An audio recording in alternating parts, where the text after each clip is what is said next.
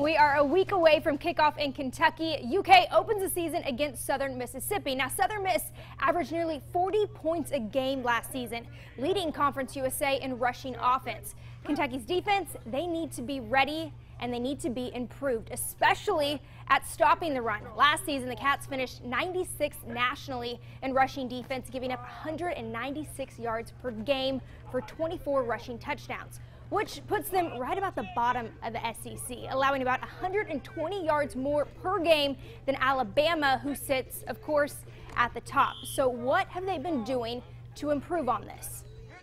I think we improved by our swarm to the ball.